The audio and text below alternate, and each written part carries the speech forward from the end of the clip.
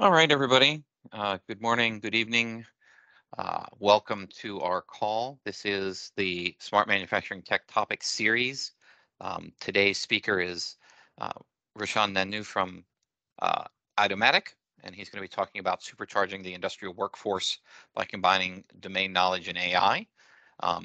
Thank you all for joining us. I want to let you all know that you are on mute, and if you do have questions during the session today, I would ask that you please type those into the chat window. We'll be collecting them and asking them at the end of the presentation. We do have some other folks that are monitoring the chat, so if you do ask a question, it might get answered in the chat as well. So feel free to ask those questions at any time, and I'll be gathering those. Just to let you know, this is a series that we're doing. This is the second in the series that I've run. There actually is another series that Hallie Fu, another project manager, is also running that's part of this. And all our speakers are talking about various interesting areas to smart manufacturing. So Aitomatic is going to talk about AI and how that relates to smart manufacturing, and all our speakers do similar kind of activities. Again, the chat function is there for you to ask questions. There isn't a Q&A function set up. I would ask you please use the chat, and everybody is muted.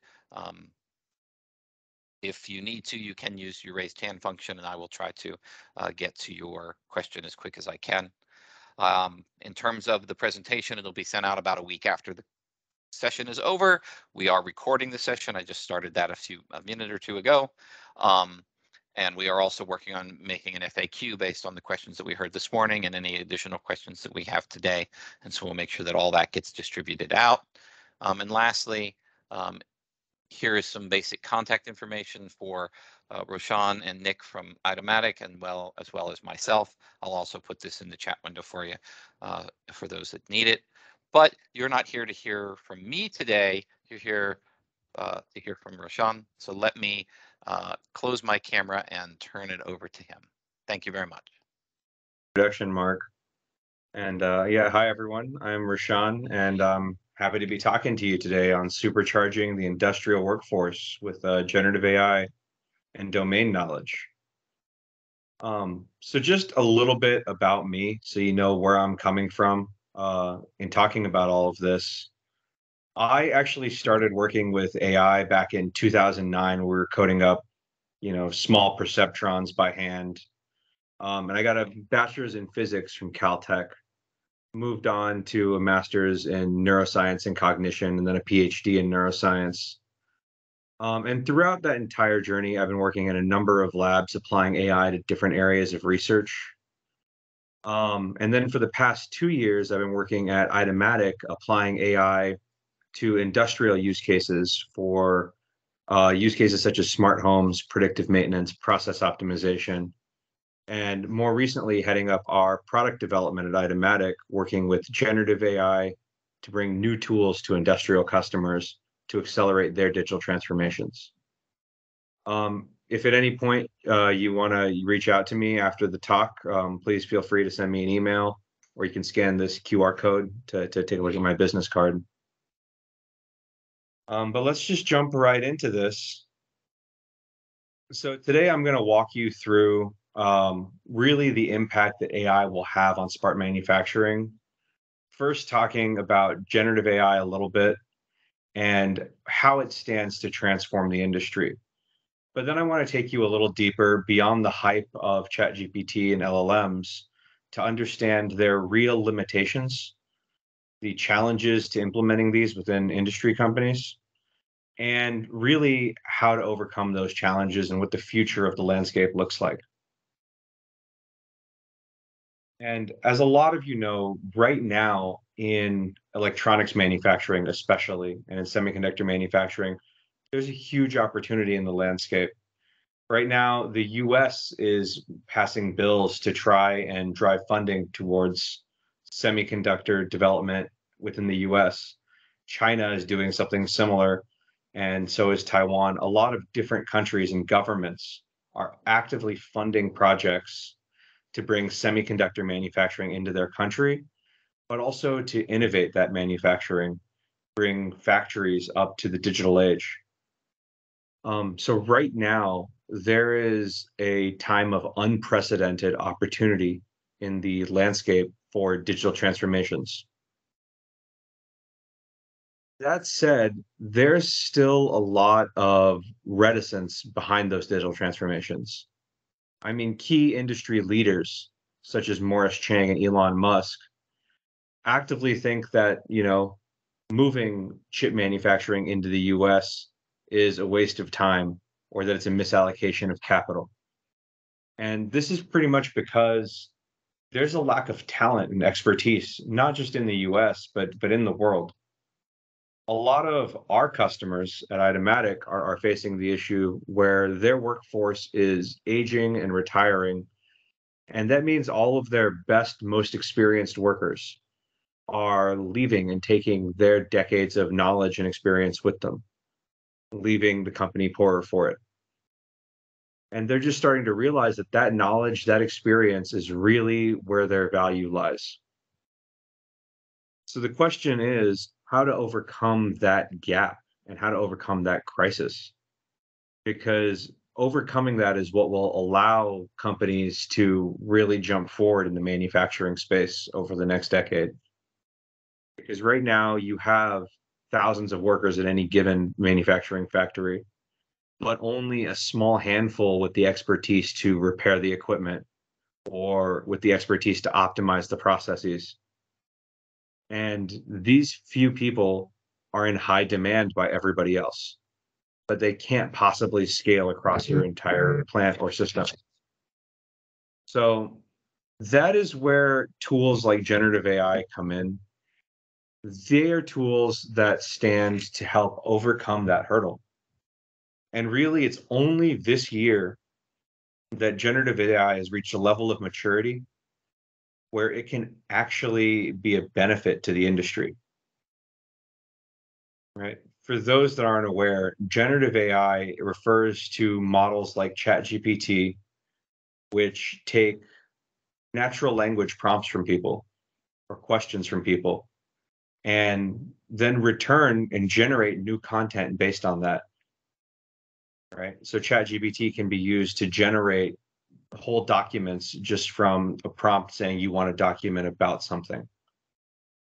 Or DALI, which is a generative adversarial network, is a model where I can ask it to make a photograph of a monkey in space, and it will make a very realistic photograph of a monkey in space. It's going to generate new art based on my query and my ask. And other tools are out there as well. LLMs are being used to code and create software just from defining your requirements. And it's this technology that'll help overcome that gap of domain expertise within companies.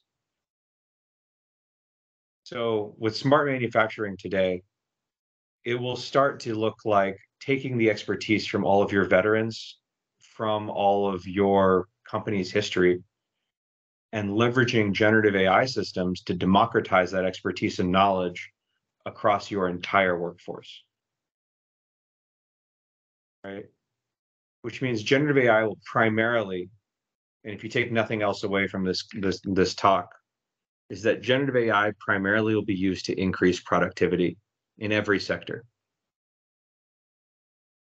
So you can ask, this is ChatGPT. You can ask ChatGPT to make documents and have those write-ups take seconds instead of hours. You can ask it to make code, and without being an expert in code, suddenly have algorithms and software that you can run. And this will start to infiltrate every step of the value chain. With AI creating new art, it's a small step further to start creating new designs, right? Designs of circuit board layout, designs of new chips, designs for new products. Furthermore, it can be used to generate data sets to test those designs on. And AI will be used to simulate those tests and run those experiments. And it'll take months of R&D work down to a day or two.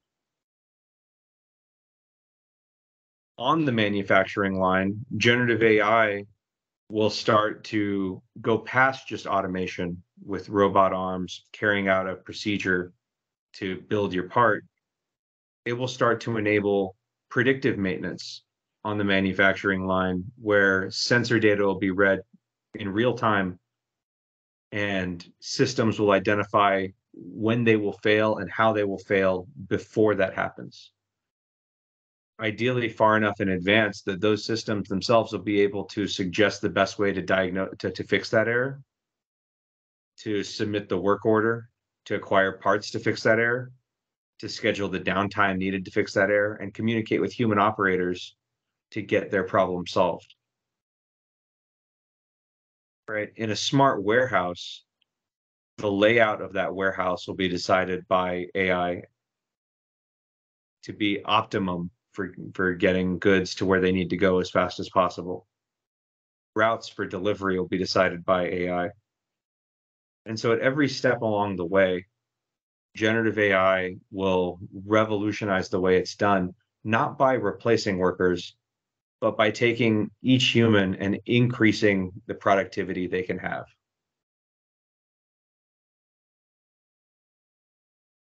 Working with them. Right? McKinsey, a large consulting firm, released a report this year on generative AI and the impact it'll have on all industries. But a key takeaway from that for me was there were certain tasks that it was believed were the realm of humans, and that computers would be unable to do that for 50, 60, 100 years. And now with the advent of generative AI and the maturity it reaches this year, those timelines have gone down from 50 years to 5 to 10 years, right? Within the next 5 to 10 years, we will see AI able to effectively coordinate among multiple agents and people to get tasks done. We will see it apply creativity and logic and problem solving at levels equivalent to humans within the next 5 years. And in fact, tasks that were previously thought to be unautomatable are suddenly very probable to be automated within the next 5 to 10 years, right? Such as applying domain expertise to tasks or managing groups to complete tasks. Those are suddenly very feasible with generative AI. And what that means is that in smart manufacturing, you'll see a lot of new use cases pop up every day. Some of the ones that I know are popping up now are generative design, where AI is being used to create and iterate on designs at a rapid pace. Are layout optimization of manufacturing lines and new facilities, of manufacturing optimization of processes to streamline the whole workflow, to get rid of the need for people to think and remember all of the exact right optimal process settings. For predictive performance and predictive maintenance modeling.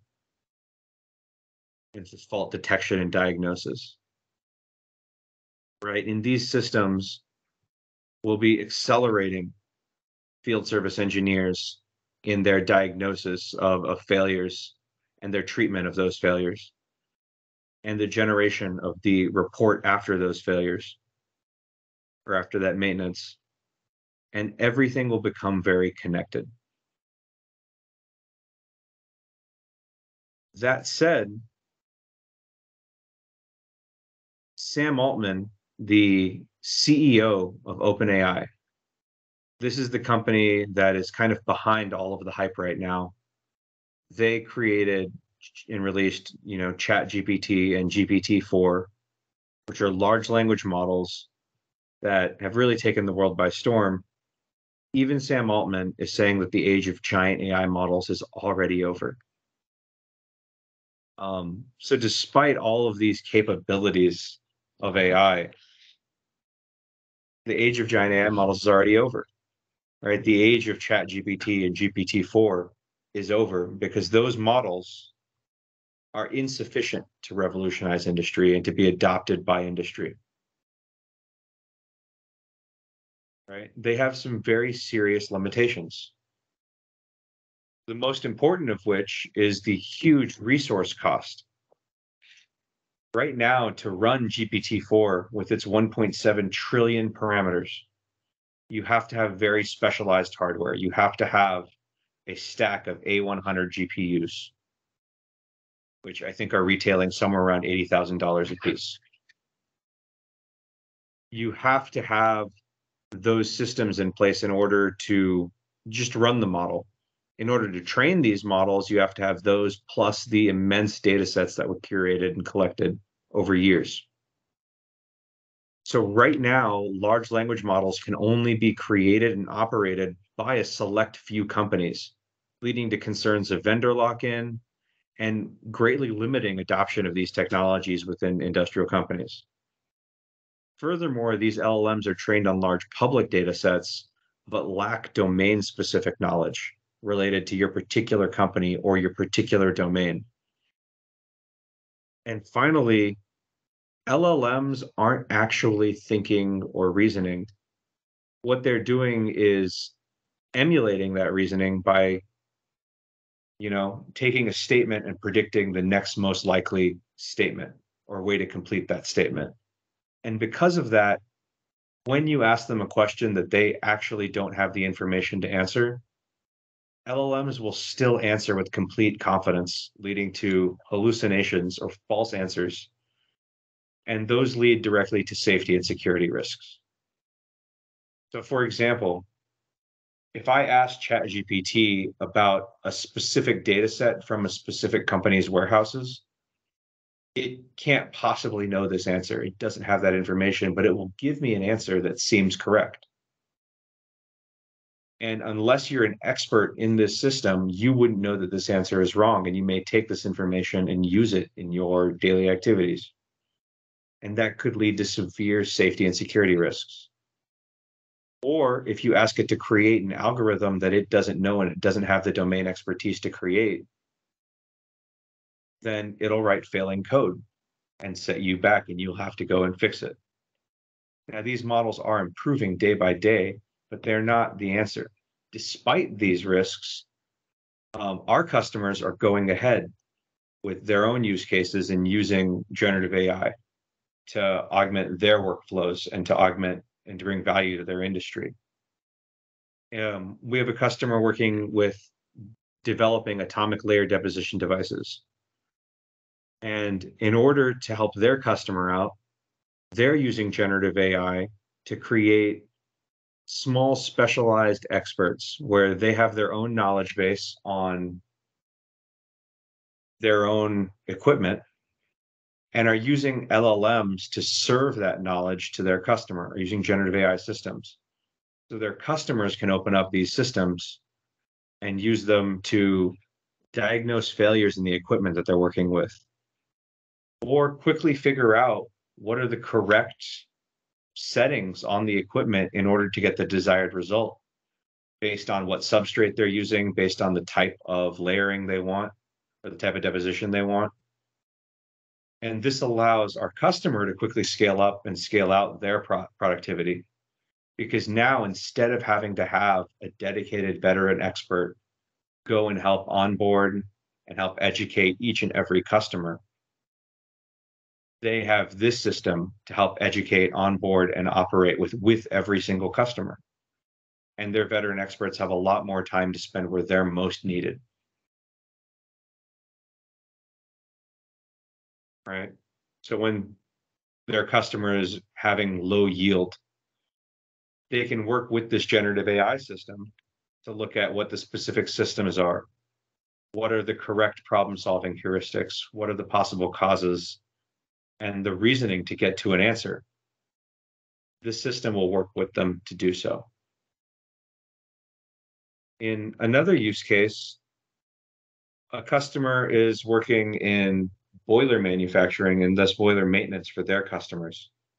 And their biggest issue is that their veteran engineers are retiring and taking their experience and knowledge on how to fix these problems with them. and their junior engineers don't have that expertise, don't have that experience. So every time they go to fix a problem, it takes them longer, it takes them multiple trips, and often they have to stop and call one of those veteran experts, carving into their available time in order to diagnose a problem. Now, what they've done is taken the expertise from those experts, taken their heuristics and know how, and created virtual experts based on that knowledge using generative AI systems. And now, those junior engineers, when they go face an issue in the field, they have a system and a visual that is directly connected to the alarm feed, that's directly connected to the data coming off of that boiler.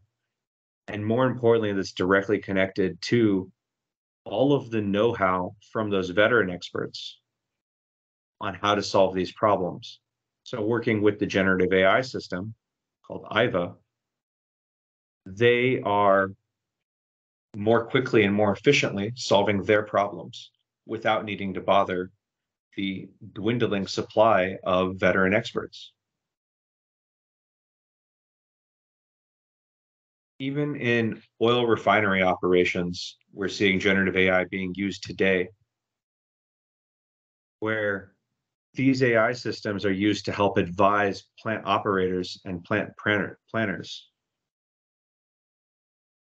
um,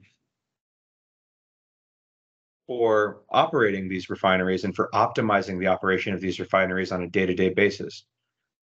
With million-dollar refineries, it's so hard to keep track of all of the different machinery and settings that need to be changed on a daily basis to maximize yield, to get the expertise in all of the different fields you need expertise in order to understand the equipment of that refinery and choose the best operating settings. In order to take into account sustainability concerns and initiatives on how to reduce the carbon footprint, or how to account for the fact that your oil refinery is not operating at 100% because there are a dozen different defects at any given time. Now, with generative AI, the AI system can take into account all of those different factors and work with a refinery manager to very quickly and efficiently solve all their problems and take care of their tasks on a day-to-day basis. The AI helps determine what are the best settings and can justify that back to the users. It can reason through those problems. But now I know some of you are probably thinking, oh, whoops, sorry. And all of that's done with actually our most recent product, IVA, which is Itematics Industrial Virtual Advisor, which is actually a system where companies are uploading their documents, their manuals, SOPs, and equipment manuals, as well as their expert feedback from their veteran experts into our generative AI system that can then directly work with planners, field service engineers, operators in order to accelerate their workflows. But this system is not just an LLM. Rather than asking a single large omniscient language model to do all of these tasks, like be an expert in chemistry and gas operation equipment and industrial boilers and centrifugal pumps, and also have that same LLM communicate with multiple different human experts or do problem solving and planning tasks. Instead of having one LLM try and take on all of those tasks, we've actually broken those tasks down into having small specialist models collaborating to solve these problems. And these models are really the way to overcome those challenges from LLMs earlier. If you remember, large language models are just the last in a long progression of bigger and bigger neural networks. But they've gotten to the point where they are extremely costly to train. And as soon as a new one comes out, you have to change your whole system to adapt to that new technology. So there's a high risk of obsolescence. There's a high risk of ownership because it's trained on data from the whole world and only a little bit of your, private data set. And you still don't even have the technology to train and run those models on your own anyway. And then there's still the risk of hallucination and safety because there are no checks and balances within a single large network. Instead, what we can do is actually create small specialist models. And the difference between these and large language models is partly size, right? A small specialist model can be anything from a 7 billion parameter language model, which is still 1,000 times smaller than GPT-4, down to just an algorithm or a heuristic or a set of rules. But these small specialist models, thanks to generative AI, are endowed with the ability to communicate with each other. So you can take your domain expertise as unstructured, raw knowledge and ingest it into these separate small specialist models, and then have those models collaborate to solve your problems. And the best part is your company would 100% own each of these specialist models. In fact, the way the future is moving, companies' value will be judged by the specialist models that they own. Those are, in fact, going to be the repository for all of their knowledge and information because no one has time to go read through 30 years worth of documents and maintenance logs. But an autonomous agent that has access to 30 years of maintenance logs and manuals and expertise and can serve that up whenever needed, that is valuable. That is what will be owned by companies.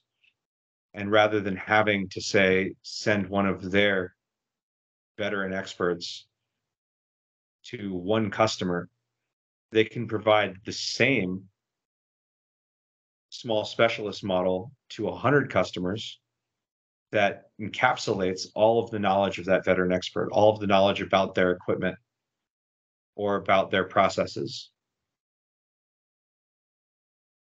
Right? Our company actually has this as an open source project. So really anyone can go on here and start creating their own specialist models for their company. We help take that a step further and help those models collaborate.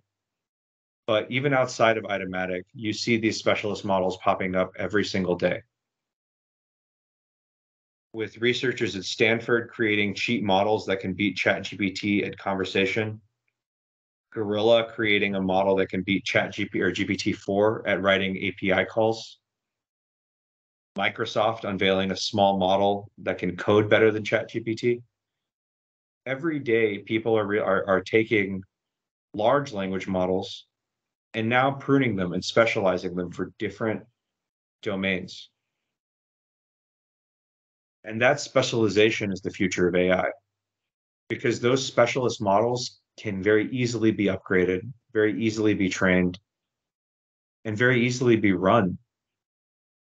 Right? Some of these smaller language models I can run on my laptop. I don't need $80,000 hardware,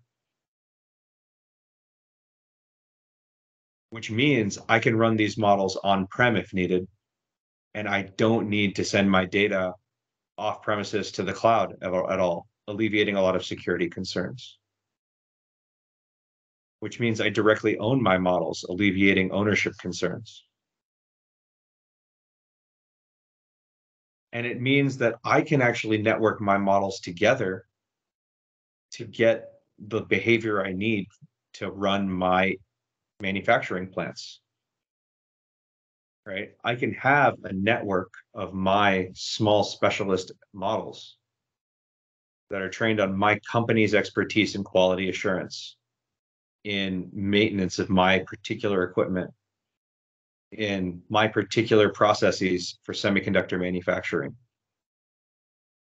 and connect them to all of the sensors within my manufacturing plant and all of the actuators within my manufacturing plant and my control systems, and have that entire network work with my process engineers to very quickly solve problems and optimize my operations.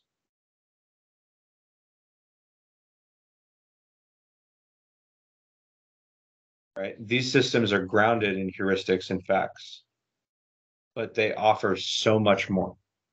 They offer human level reasoning and planning. And that really lets us get to Industry 4.0, right? In the 60s, we started with automation, with robotic arms on manufacturing lines, replacing the need for workers on those lines. But now we're getting to the point of autonomy, where our AI systems and our industrial systems can not only work in an automated fashion to carry out repetitive tasks over and over again, but they can work in an autonomous fashion and communicate with human operators to get the best performance.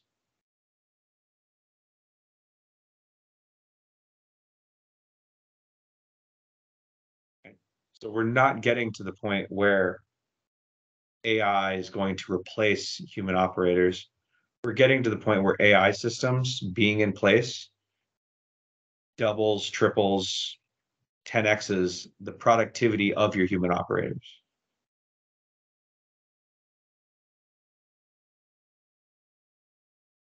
And really, with a talk like this, I don't quite have enough time to go into all of the depth that I want to. And I have, about 20 minutes for some questions. But if beyond that, you want some more information on this topic and more information on how different companies and industries are actively using generative AI today, in October, there's a conference coming up, the K First World Symposium, where leaders from Panasonic and Petronas and Hitachi and more are getting together to talk about different ways in which their companies are applying industrial AI to revolutionize their processes, to revolutionize their industries. Our company happens to be a platinum sponsor of this conference, so we have some discounted tickets to basically hand out. So if you're interested in going, please feel free to scan this QR code, and I look forward to seeing you there. So I'll come back to this slide later, but with that, I'll happily take questions from whoever has any. Great. Thank you, Roshan. Are there questions from anybody? Please type them in the chat window or use the raised hand function, and I'll let you talk. Okay, so here's one. It says, the industrial process is very strict on decisions, actions, because a wrong or incorrect consideration may cause serious effects. However, generative AI is more about creative tasks. How to ensure the AVIA system operates as a useful assistant? Okay, that's a really great question. I think I understood it, but do you mind repeating it just in case I missed something at the beginning of that? Sure. He says, the industrial process is very strict on decisions, actions, because a wrong or incorrect consideration may cause serious effects. However, generative AI is more about creative tasks. How to ensure that the AVS system operates as a useful assistant?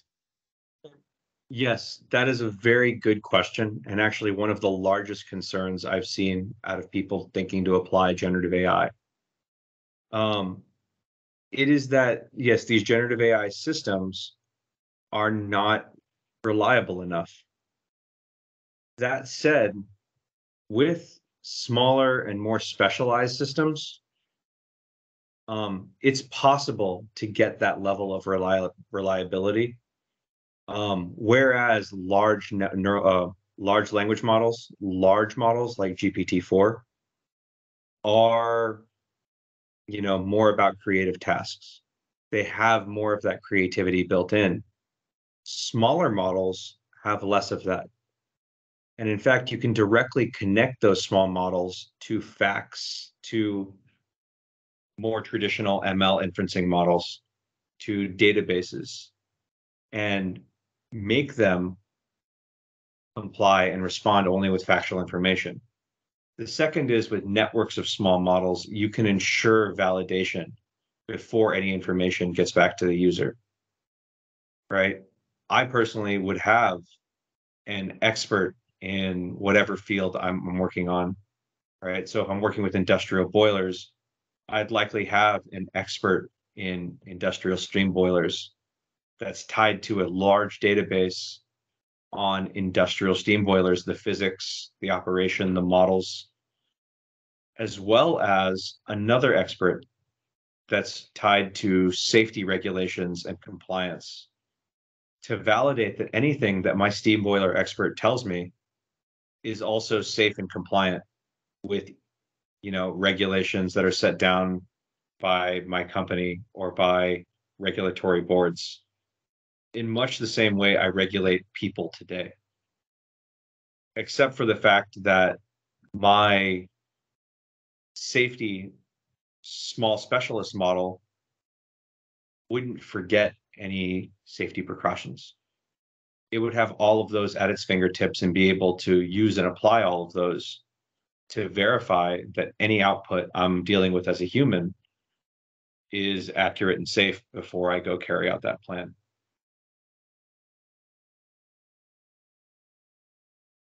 Does that Okay. address your question to some degree? I'll see if they have a response. I do have another question as well that came in. Yeah. Yeah, he thumbed it up, so I think so. Yeah. So the other question was, on average, how long does it take to see a return on investment after integrating Gen AI into a manufacturing environment? So what's the ROI, could you say? I'm probably not in the best position to comment on that. In fact, a lot of these systems are so new. They're in the implementation phases, the testing phases. But for the systems that I have worked with and working on, we're looking at roughly 3 months for implementation, um, and 6 to 9 months for starting to see real value out of them within the company. Now, return on that investment, I'm not sure. I don't know how much value you gain from having a worker that would take 3 weeks to solve a failure, suddenly be able to solve it in a single trip in a single day. That's really specific to your industry.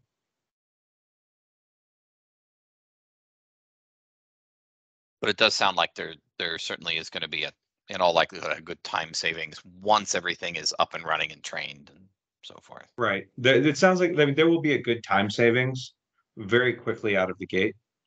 You'll start seeing improvements, you know, the month of deployment, and that will only improve from there. Sounds good.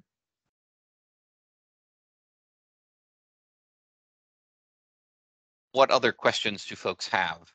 I have a few more that I can ask as well, but let's let the audience from our morning session that I can ask. But let's see what the current audience has on their mind. All right. How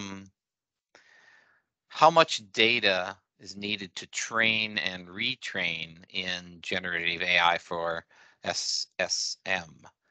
In some areas, data is very expensive to get, and does SSM do one-shot training? That's a very good question. Um, so SSMs are generally built on top of existing foundational models. So they technically don't need any real additional information to start working. The value in them comes from connecting them to your industrial data sets so that they can answer reliably or so that they can perform very specific actions that are needed within your systems. So an SSM could be created with no data and just from an existing heuristic or an algorithm.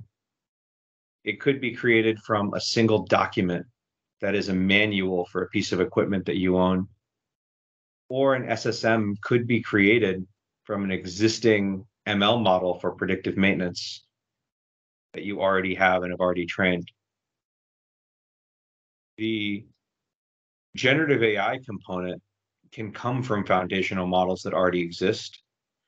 There are dozens of open source options in the world right now that actually perform just as well as GPT, especially for these industrial purposes, where, like someone mentioned before, the creativity is not needed and the reliability is more important. So I'm willing to give up a billion parameters if it ensures that my model may not sound like a very convincing human, but does always give me the right answer. Um, and that said, these SSMs can still do one-shot learning depending on your use case and the type of data you want it to learn. So even in industries where data and knowledge and information are expensive, um, you can still set up an SSM and you can still get these systems off the ground.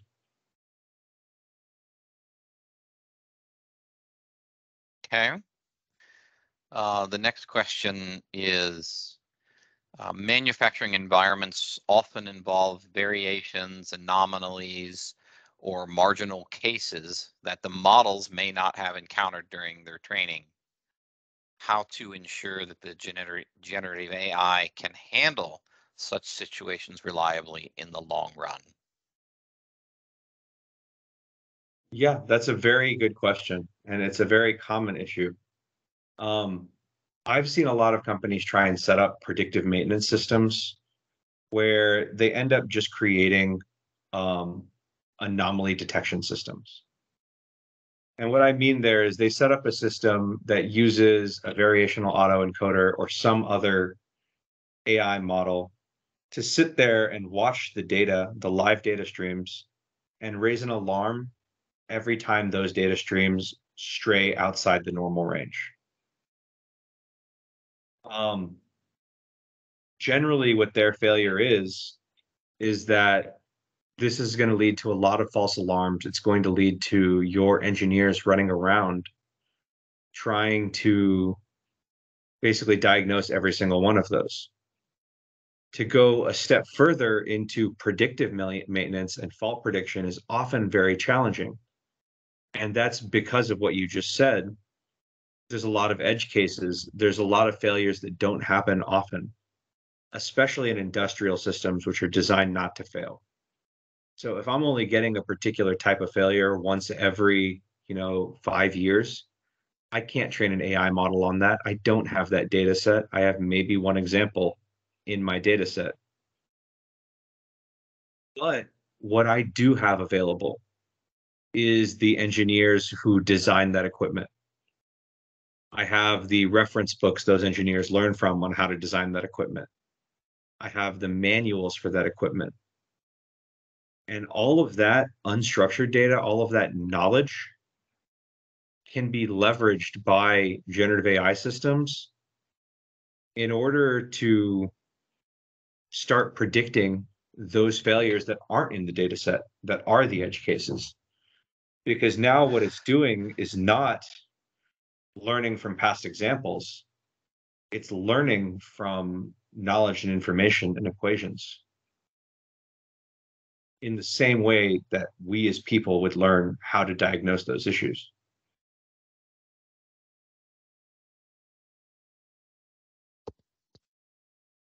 All right, excellent. Are there additional questions?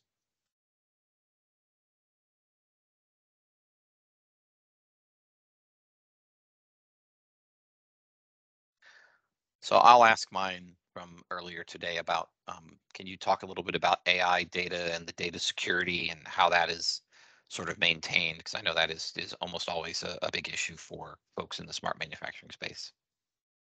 Right. Yeah, that was a very good question earlier, and it's a very big topic of concern.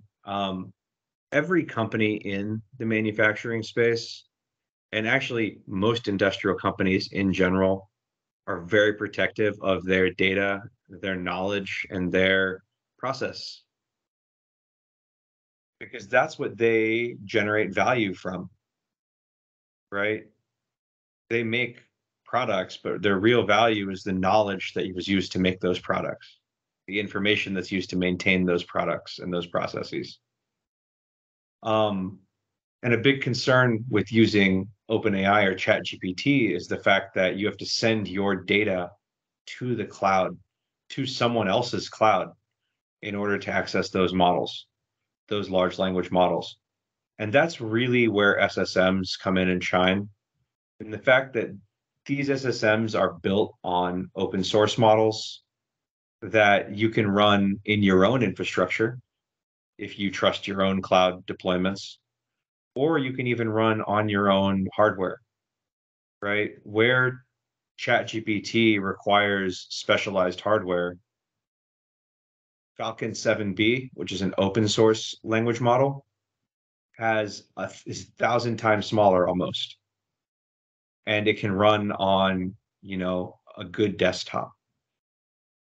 There's models like Lamini or Vicuna, which are even smaller. They're in the 100 million range and can run on, a decent laptop.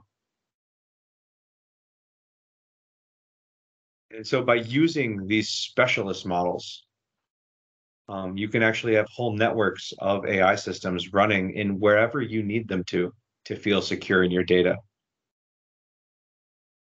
Whether that is on an Azure deployment that's specific to your company, or whether that's on your local desktop in your manufacturing lab, or whether that's on an air-gapped laptop inside an R&D facility.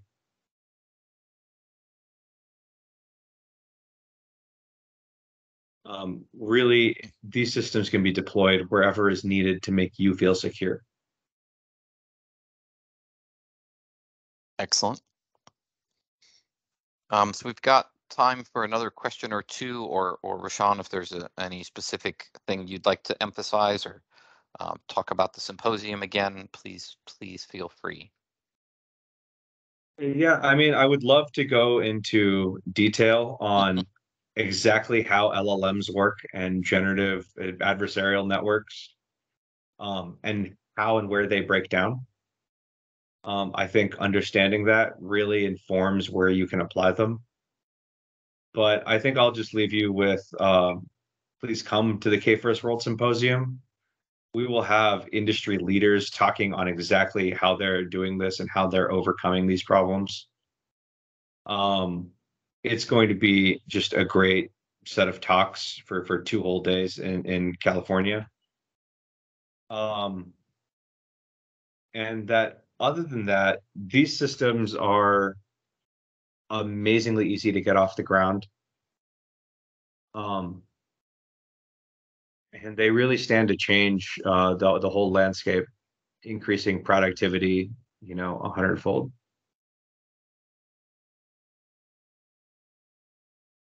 All right. So excellent. Thank you, Roshan. Thank you for the team at Aitomatic for all the work you put in to make this happen for us today. And thank you all the participants and your questions. It's been very enlightening. As I said, this session is recorded and we'll send out the recording, the presentations in about a week. We'll also post it out on social media in a few places. So if you happen to miss the email, you might see it on LinkedIn or YouTube where we post things for iNEMI. So thanks again, and appreciate your time. Okay. Thank you, Mark. Thanks, And thank everybody. you, everyone, for watching. Take Bye. care.